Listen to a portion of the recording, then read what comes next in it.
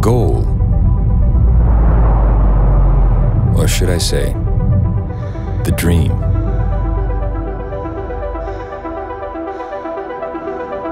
is to build a colony.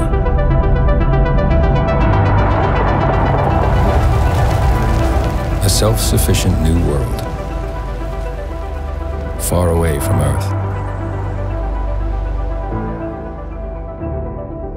We know it's not going to be easy. And with those words, we're being led into the trailer for Surviving Mars, a game made by Tropico developers Haemimont, who are obviously known for their Tropico games, and will be working on this game till at least 2018. And in all honesty, this is a game that for me seems to be fascinating. I've always really liked city builders.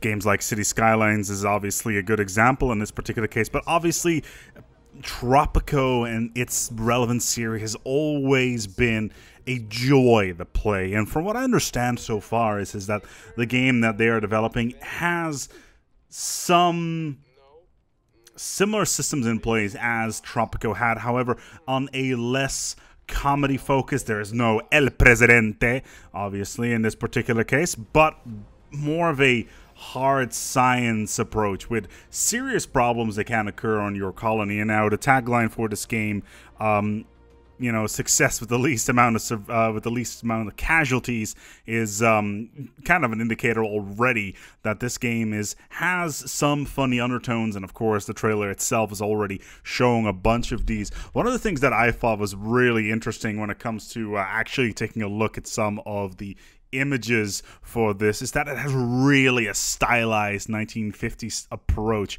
with big bubble domes and not like magna tunnels where you know, your colonies are being built, and landing ships that are kind of inspired by the SpaceX effectively a space bus, what it effectively is.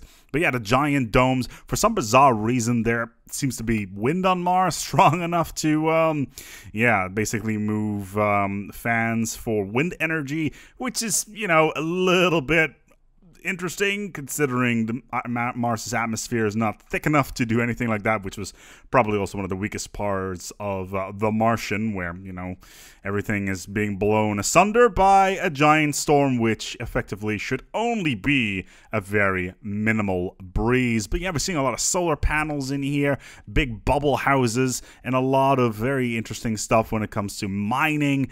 We got asteroids in there as well, and apparently there is discoveries to be made on Mars as well. So, what do we have?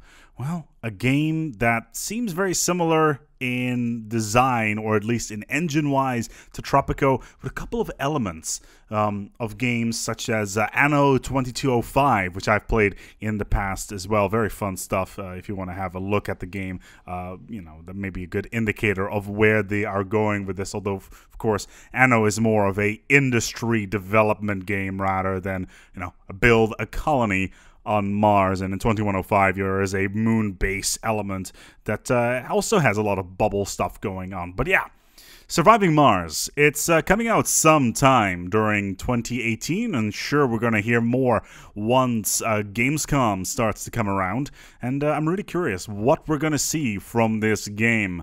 Very excited, very exciting times, both from Haemimont and, of course, in this case, Paradox Interactive, and let's see where this game will take us. Let's hope to a bright future for us underneath the stars. If you like this video, feel free to give it a like or a subscribe. And of course, if you didn't like it and you're like, bubble stuff in the 1950s like Tintin, what is wrong with you and your retrofuturism? Well, there's a dislike button as well. Until next time, take good care of yourselves and most definitely each other.